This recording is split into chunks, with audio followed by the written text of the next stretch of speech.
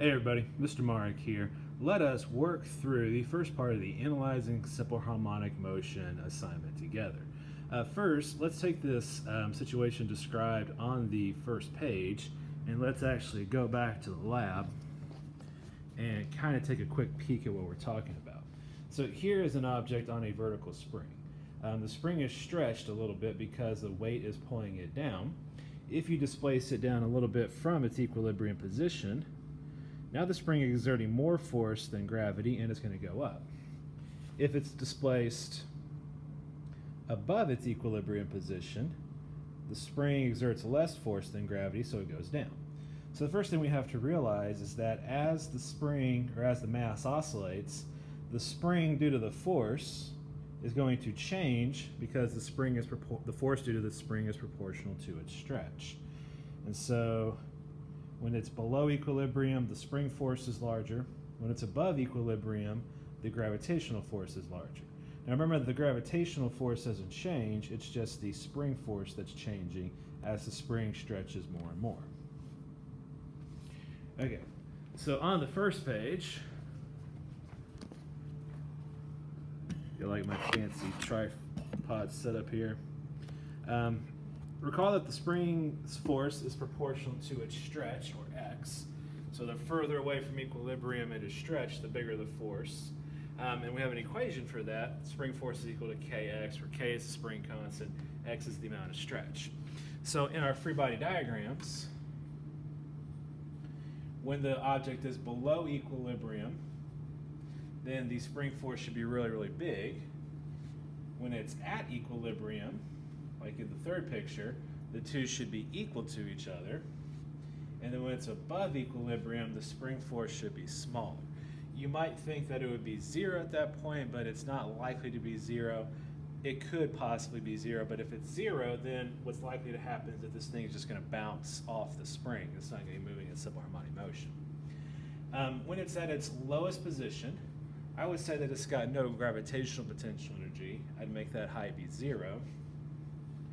As it moves up, the gravitational potential energy would get larger, even larger, even larger. And as it moves up, the spring potential energy would get smaller. So here it's the spring is stretched the most. I have a large spring potential energy, smaller, smaller, and then very small. Remember, we can decide where 0 is, so for the sake of simplicity, I would make this be 0 spring potential energy. If you still have a little bitty bar there, that's okay as well. The next thing we need to realize is that at its maximum displacement, the object is not moving. And so its kinetic energy would be 0. As it goes towards equilibrium, it speeds up due to those unbalanced forces and the loss of potential energy. And so the kinetic energy will be medium size here, and then it'll be relatively large here. So when we do these velocities, the velocity at its amplitude, at its maximum displacement, is always going to be 0. Then it's going to start moving up. When it reaches equilibrium, they'll be moving upwards really, really fast. So velocity is still going to be up. And then when we get back to equilibrium, this is the position where it's going to stop again. Velocity will be equal to 0. Remember that the acceleration of an object is going to be proportional to the force on it. So whatever direction the net force is, that's the direction of the acceleration. So when you pull this thing below equilibrium, the spring is going to try to pull it back towards equilibrium, so this thing is going to accelerate upwards. Right here, it's still below equilibrium, so the spring is still going to be larger than the gravitational force, so the acceleration would still be upward. It would just be smaller than it was originally. So what we might do is we might annotate that this acceleration is large, whereas this acceleration is small. When we get back to equilibrium, that's where the forces are balanced, so that's why the acceleration at that point is going to be 0. And then above equilibrium, the gravitational force is larger, so the net force will be down, so the acceleration is going to be down. So the first thing we have to do is divorce ourselves from the common misconception that velocity and acceleration have to have the same sign or be in the same direction. That's not true. Remember that the acceleration is the change in velocity. So if the velocity were 0 and the acceleration were also 0, then the thing would never move. It would just sit there. So this thing is momentarily at rest, but the forces on it are exerted upward, so the velocity is going to be changing in the upward direction. So that's the first misconception that we have to address, that these things are going to be in the same direction. They're not. If both of these were 0, then the thing would never be moving. That would be boring. Okay, so let's look now at the second page. The first thing that we need to do is remember the shapes of the trig function graphs that we learned. Remember that a sine function starts at 0. Remember that a cosine function starts at a positive maxima.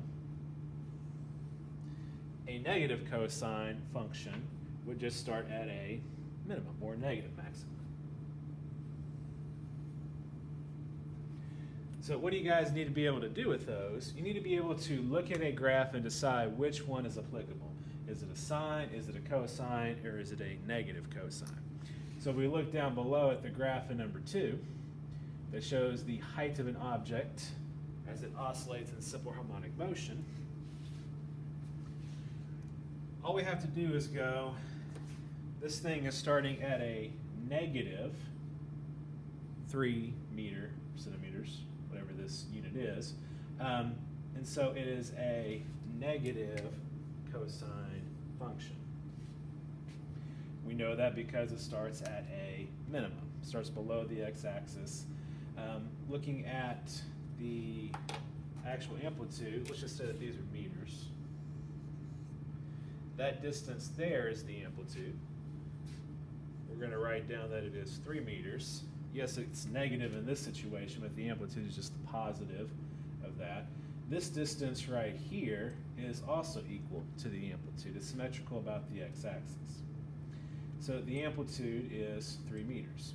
The period is the time needed to complete one cycle. So if we look over here, this is the t or time axis.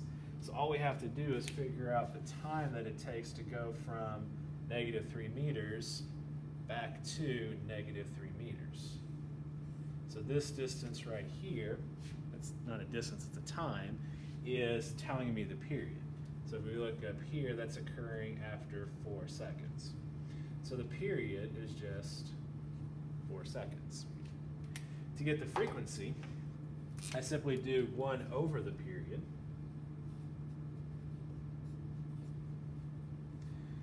So basically the period and the frequency are inverses or reciprocals of each other. So that'd be 1 over 4 seconds. You could write that as 0.25 if you wanted to, or 1/4, doesn't matter.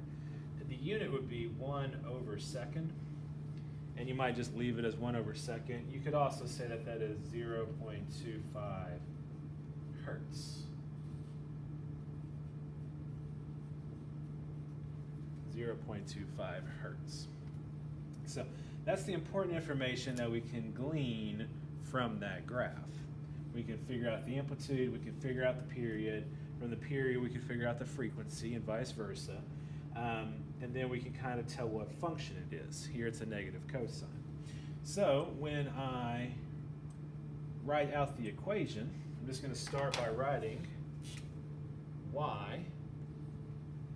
My amplitude was 3 meters. Go ahead and plug in the unit for the amplitude, because it could be centimeters or feet or something else. It's a negative cosine function, so I'm going to say cosine. Let's go ahead and put the minus sign out front, like we learned in algebra. And then the stuff in parentheses is simply 2 pi f times t. So let's put in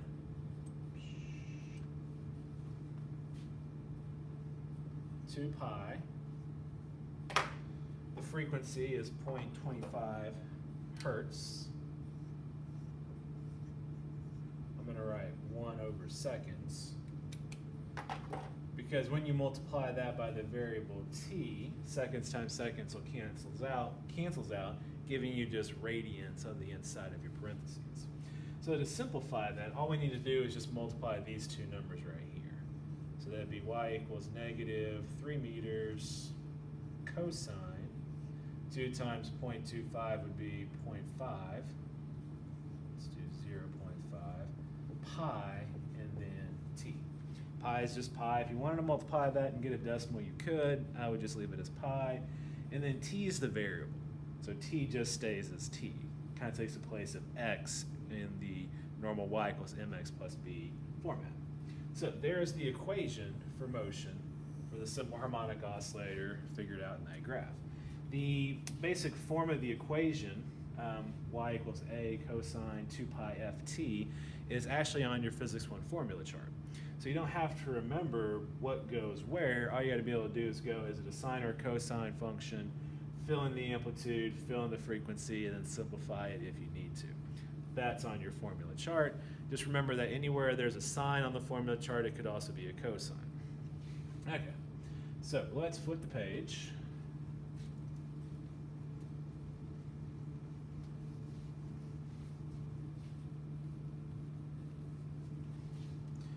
So the next thing we're going to do is we're going to try to understand what the graph tells us about the position, the acceleration, the velocity, and the force on the actual object itself. So we're going to be kind of switching back and forth between our two graphs. So the first thing that we're going to do is we're going to put a big X every time the object returns to its original position. So its original position is negative 3 meters. There's negative 3 meters again. There's negative 3 meters again. There's negative 3 meters again. So the graph covers 12 seconds and it covers 4 complete oscillations where it goes from negative 3 meters back to negative 3 meters. The next thing we're going to do, we're going to put a big square every time it has its greatest positive velocity. So there's two ways we could think about this. One, it's got its greatest velocity when it is at equilibrium, which is 0. So I'm going to go ahead and note x naught for equilibrium. Actually, let's do y naught since we call this vertical oscillator. And so it's going to have its greatest velocity at 1 second, 3 seconds, 5 seconds, 7 seconds, 9 seconds, and 11 seconds. The thing that we have to realize is it's asking us for the greatest positive velocity, so when it's moving upward. So we have to think, all right, it's moving upwards between 0 seconds and 2 seconds. 2 seconds is when it reverses and starts to come back down. So at 1 second, doing a big square, it's got its greatest velocity and it's moving upwards, but at 3 seconds, it's got its greatest velocity but moving downwards. We're going from big positions to small positions. 5 seconds, we're back to equilibrium and we're moving upwards. Same thing with 9 seconds. So there's 3 points, 3 times, 1, 5, and 9 seconds, where the object has its greatest positive velocity. The other times at equilibrium, we're moving downwards, and so we're going to do a triangle for those. Same at 7 seconds and same at 11 seconds. So we can say definitively we know that the object is going to be moving the fastest when it's at equilibrium. The next thing we have to do is consider the direction. Is it moving up or is it moving down? The other way to remember this, or to think about it rather, is the velocity is the slope of the position time graph. If you look right here at 1 second, you've got a big positive slope, whereas at 3 seconds, you've got a big negative slope. 1 second, the line's got a big positive slope, but at 3 seconds, it's got a big negative slope, kind of like that. So 2 ways to kind of think about that. The next thing we're going to do is we're going to write at plus a max every time the acceleration has the object has the greatest positive acceleration. So here's where looking back at our free body diagrams might help us out. The acceleration is related to the force, so when is the force the greatest? The force is the greatest when the displacement is the greatest. So So when it's at its most lowest point, or down there at the bottom at its highest point. The next thing we have to remember is the direction of the acceleration is going to be in the direction of the net force. So when it's at its lowest position, that's when it's got the biggest positive force. So that's when it's going to have the biggest positive acceleration. It's kind of switching back to our graph. At 0 seconds, it's at its lowest position. So that's when it's going to have its greatest maximum acceleration. So let's write plus a max at 0 seconds. Same thing at 4 seconds. Positive maximum acceleration. Same thing at 8 seconds.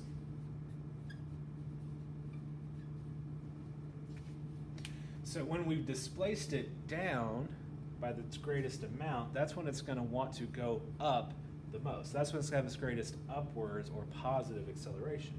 The reverse is going to be true. The greatest negative acceleration is going to be when it's at its highest point.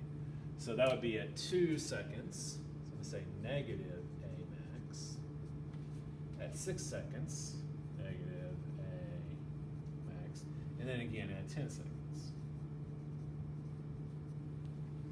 So when you think about acceleration, remember that you are thinking about the forces. So that's where your free body diagrams will help you understand what is happening. Okay. Let's move on to the last page. Look at question number 4. So question number 4, what is true of the position when the object has 0 acceleration? So 0 acceleration is going to occur when the forces are balanced. Go back to our graph. And our forces are going to be balanced when the object is at equilibrium. So when it's at equilibrium, that's when the forces are balanced. Go back to our free body diagrams again. Equilibrium, the forces are balanced. So that's when it's going to have an acceleration of 0. The object has 0 velocity when it's displaced the most. So that's when the acceleration is the biggest. And so at maximum displacement, that's when the object is going to be stopping before it turns around and goes back towards equilibrium again. So the next part, I'm going to kind of do separately, is for students mainly who are going to take Physics C next year. It's a little bit more on understanding the math behind the graph. We're going to translate this to a velocity time graph. So that's optional as to whether or not you want to do it with me. You definitely need to do the individual practice part, and we'll kind of check that in class. Till then, ta-ta.